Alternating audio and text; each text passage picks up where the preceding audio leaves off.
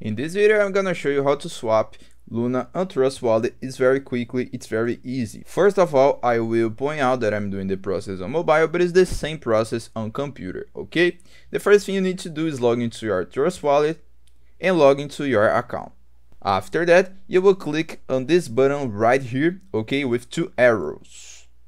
Doing that, here are two cryptos. The first one is the crypto that you want to swap, and the second one is the crypto that you want, okay?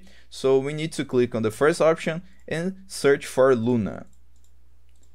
Search for Luna, click on top, and here you will select the crypto that you want, okay?